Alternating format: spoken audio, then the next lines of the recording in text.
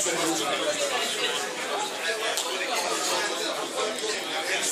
man of patience, so let's 1 minute business, small patience, inshallah.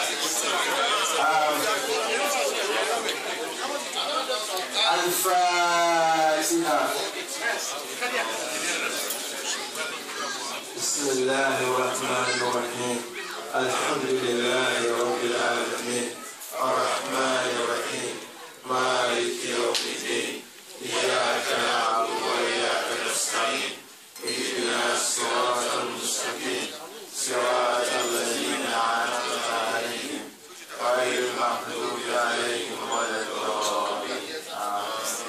Jamaah, inshallah, this na amana, na trust, when it be to say Allah subhanahu wa ta'ala they confirm upon brother and he therefore be accountable of him. So we need for him with support. As we all know, he has won the election and is now ready and willing to resign.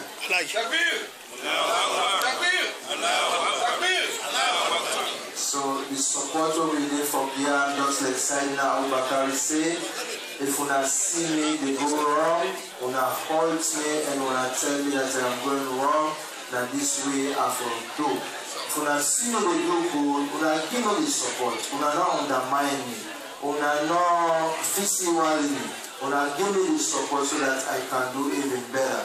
So these are the Islamic words we bother to repeat. And so let me listen, let me ask the Imam, let them give me patience so that we go done with this quick one. As soon as see this is an Islamic organization and what we preside over the Al-Quran, even though we are all constitutionally binded. So I therefore reverse the order Naya. The Quran therefore came before the Constitution. That does not mean that it is not bound by the Constitution. So I hope you understand in minimum domain the Quran has to be what it is, so that the Quran can become force, inshallah. I, Alpha Ulaimi Hamid. I, Alpha Ulaimi Hamid. Do solemnly swear that I will faithfully execute the office and duties of the President of Ibile Cultural Organization. The office and the duties of the President of Ibile Cultural Organization. And I will, to the best of my ability,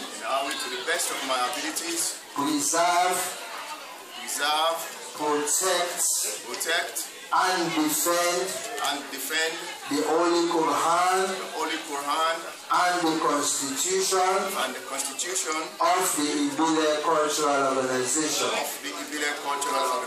So help me Allah. Takbir!